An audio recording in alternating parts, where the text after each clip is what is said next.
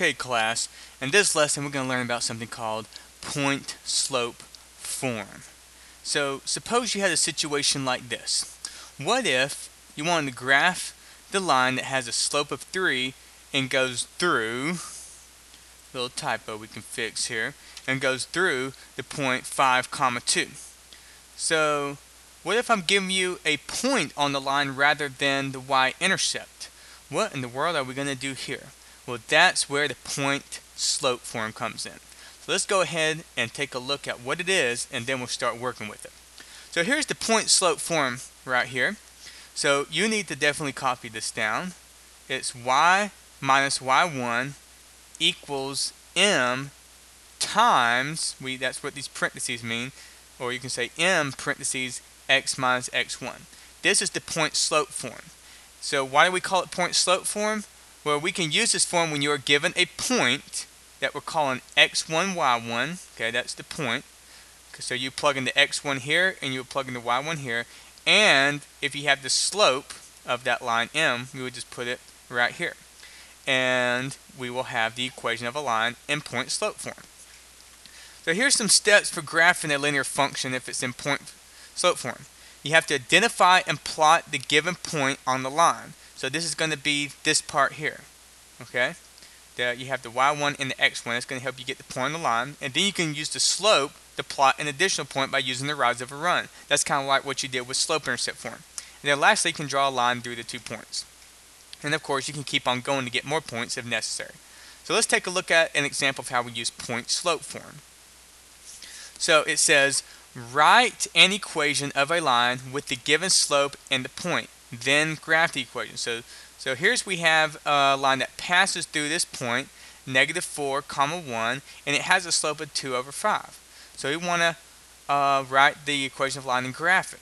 So let's go ahead and write the equation. So remember, it's in point slope form, so let's just write down point slope form here. So we know it's y minus y1, and you should be copying this down too, because the more you write this down, the better you remember it. So don't just watch me do it, times x minus x1. Okay, so there's point slope form. So remember, this right here, this first one's your x, so this is going to be x1, and this one right here is going to be your y1. Okay, so we can go ahead and start plugging in, right? We can say y minus 1, because that's your y1, equals, and then I have m, but remember m is going to be the slope. So this right here is the slope, that's going to be m. Okay, so we can say 2 over 5 right here, so that's your slope. And then let's put parentheses, and you're going to say x minus -4. Now, because this is a negative, and I already have a negative here, these two negatives are going to make a positive 4. Okay, so I got to change the sign. Okay, it's very important. If this is a negative, when I plug it into point slope form, it becomes a positive. Okay, so here's the point slope form right here. This is it. So how are we going to graph this? Well, first we need to plot this point, -4, 1. So let's find -4 on the x-axis. So that's going to be 1, 2, 3, 4. -4 is going to be counting this way from 0. So that's -1, -2, -3, -4. So there's -4, and then up 1. Okay, so this is going to be -4, 1. So I plot that point, because this is 1 on the y-axis, this is -4 on the x. So the slope is 2 over 5, right? So you remember what you do? You do the rise over run. So I got to go up 2, okay? So I can go up 2, so that's up 2 right here, and then over 5. Okay, so 1, 2, 3, 4, 5. I'm just putting little dashed lines. 1, 2, 3, 4, 5. So this is going to be the next point. Okay, so I went over to the right 5. And you can keep on going. I would recommend getting more points just so you can draw a pretty straight line. So go up 2, 1, 2, and over 5, 1, 2, 3, 4, 5. Just make sure you don't mess up. Remember, I can backtrack the steps and go down to 1, 2, and over 5. 1, 2, 3, 4, 5 in the other direction. Alright, so now I have a lot of points. I can draw a pretty straight line, I believe. Let me see. Let's go ahead and see if I can draw a pretty straight line through all of these. There we go. Yeah, that's pretty close. Right. Now, keep in mind, when you draw your line, you need to have arrows okay, that go on both sides, just to let you know that it keeps on going forever and ever in both directions. So that's how you would graph the first one. Okay, this is what the graph would look like for the first one. This is the point slope form, this is the graph. So go ahead and try B on your own, and remember, if you don't have graph paper, just ask me and I'll get you some graph paper.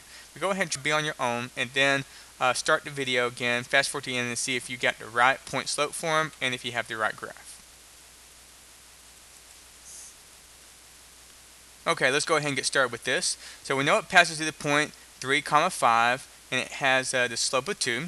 So remember, the point slope form is going to be y minus y1 equals m times x minus x1. So we can use the point slope form to plug in. So what we have here, this is going to be your x1, and this one's going to be your y1. So we can go ahead and plug in. That's going to be y minus 5, okay, because the y1 is 5, equals m, which is the slope. That's this. So this is going to be 2. And then we're going to do parentheses, x minus 3. So this is the point slope form right here. That's all you do. So how would you graph this? Well, remember, you need to go ahead and plot this point, 3, 5. So that's going to be, start at 0. Let's go to the right 3. 1, 2, 3, and up 5. 1, 2, 3, 4, 5. So this right here is a point on the line, so we can go ahead and plot that. And the slope is 2. So that was what does that mean? That means to get next point, I have to go up 2 and over 1, right? Because remember, you can write this number as 2 over 1. So this is your rise, this is your run. So I went up 2 over 1. I can go up 2 over 1 right here. I got another point. And go up 2 over 1. Now, if I can kind of going off my graph, so let's go the opposite direction. Go down 2 over 1. Down 2 over 1. Bam. Down 2 over 1. So I think I have enough points. And you don't have to draw as many as I have. I'm just drawing a lot just to kind of see. I can clearly see how the line's going to go. So now I can take my pencil or this little line drawing tool on my computer, and I can just draw a line kind of through all those points, just like that. So something like this would be good. Just make sure you put the arrows on the end. That just lets me know it's a line that keeps on going forever and ever in both directions. Alright, so that's how you do this one. Let's go ahead and move on to another example. Take a look at this. We want to write the equation of a line in point slope form given 2 points. So here I'm given the point. I know the line goes through 4, negative 3 and 5, negative 1. So some of you might be saying, well, Mr. McLeod, how are we going to do this? We don't even have a slope. But remember, I have 2 points here. So if I have 2 points, I can find the slope by using the slope form. Oop, I don't need to see that. So we got m. Remember, the slope form is m equals y2 minus y1 all over x2 minus x1. So we can just plug into the slope form. So we can call this one x1, we can call this one y1. We can call this one x2, and we can call this one y2. So now we can just plug right into the formula. So y2, that's going to be this negative 1 minus a negative 3. Now keep in mind, if this is a negative 3, I have a negative and a negative. 2 negatives here. Okay, this first minus came from the formula, and the second negative came from the negative 3. So be careful with the negatives. All over x2, which is 5, okay, minus 4. So be careful when you type this in your calculator. Negative 1 minus a negative 3, that's actually a positive 2. Okay, so just be careful with those negatives. And then 5 minus 4 is just 1. So this slope is just 2. Alright, so we found the slope. We know m equals 2. So now I can use point slope form. Okay, so it doesn't really matter which one you use for the point when you plug in. Either one of these would be okay, but I'm just going to use this first one since I already have it labeled x1, y1. So remember the point slope form. Let me write it down again just so that you can't see this enough, okay, and you can't write it down enough. Alright, so you always write it down. It's going to get you used to seeing it and remembering what it is. So it's going to be y minus the y1, which is a negative 3, but that's going to make that a positive 3 because remember, it changes the sign, equals m, which is 2. Okay, we have m equals 2. So plug in 2, and then x minus x1, which is 4. And that's it. There's the point slope form of this line. So that wasn't too bad. So all you have to do is just, if you're given 2 points, you can write the equation of a line. Just need to make sure you find the slope using the slope formula. Okay. So go ahead and try that with B and see what you get. Go ahead and try that with B. Pause the video and try it on your own. Alright, so remember, we got to find the slope first. So I'm going to call this one x1. Let's call this one y1. This one's going to be x2. And this one's going to be y2. So I can just plug right into the formula. So here it is over here with this last problem. That means I'm going to do 6 minus y1, which is 0, divided by negative 2 minus 2. So what does that give us? Well, 6 minus 0 is just 6. And negative 2 minus 2 is just negative 4. So this equals negative 3 over 2. So there's the slope, negative 3 over 2. Now, there's the point slope form over there. Remember, write it down, copy it down. I already have it written down, but just make sure you keep writing it. So let's go ahead and plug in. So we got y.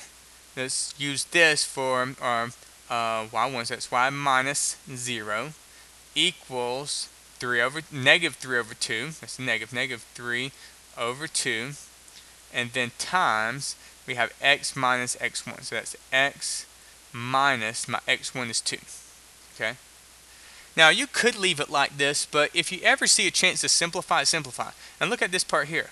Y minus 0 is just y, right? Because anything minus 0 is just itself.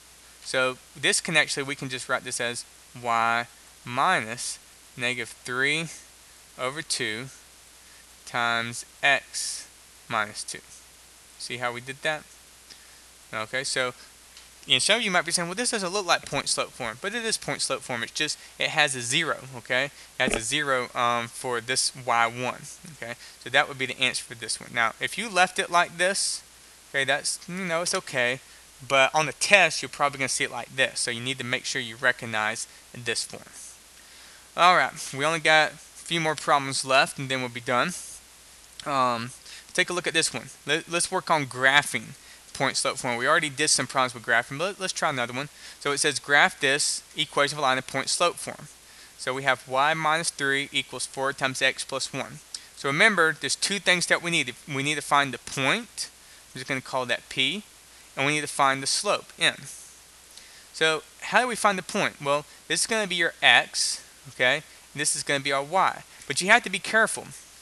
Remember, the formula changes the signs of your x and y. So if this is a positive 1, that means it's a negative 1 in the point. And if this is a negative 3, that means it's a positive 3 in the point. So be careful there. Be careful with your sign. And then your m is just this one right here at 4. Alright, so now we got the point, we got the slope, so we can do negative 1 for x and up 3, 1, 2, 3.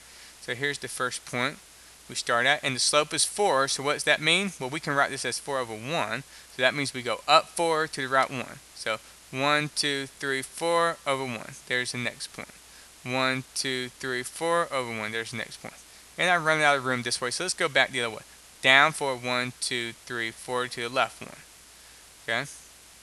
Down 4, 1, 2, 3, 4. Whoops. I think I kind of lost count. Let me start again. 1, 2, 3, 4. There we go. And over 1. Alright, so that looks like it's lined up pretty good. So let's go ahead and draw the line. So it's going to look something like this. Yeah, this is going to be the equation of this line. I'm just going to draw some arrows over here just to indicate that we keep going on and on in both directions. Okay. Try to graph B on your own and then start the video and fast forward to the graph and see if you got it right. Okay, so remember there's two things we need: a point and the slope. So remember, we can get the point. This right here is a negative 5, so that means it's going to be a positive 5 here in the point. Just make sure you change the sign. This is a positive 1, so that means it's going to be a negative 1 here. And then our slope is just negative 1/2. Okay, so this is negative... we've got to start with the x, so this is positive 5, negative 1, so that means we're going to go 1, 2, 3, 4, 5, down 1. So here's the point that we start at. So then the slope is negative 1 over 2, that means we go down 1 and over 2 because it's negative. So down 1 over 2, there's the next point. Down 1 over 2, there's the next point. Down 1 over 2, there's the next point. So off the graph, let's go the other way. Up 1 to the left 2. Up 1 to the left 2. Okay. Up 1 to the left 2, that should be good. So we can go ahead and draw the line. by just connecting all the points.